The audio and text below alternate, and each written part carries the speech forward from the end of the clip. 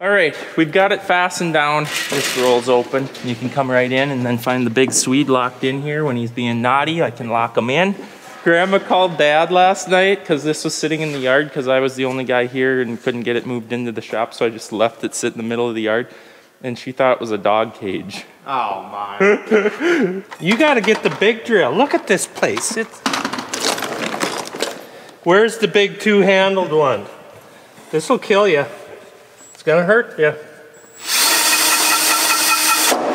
No, I'm out. Here, let me show you.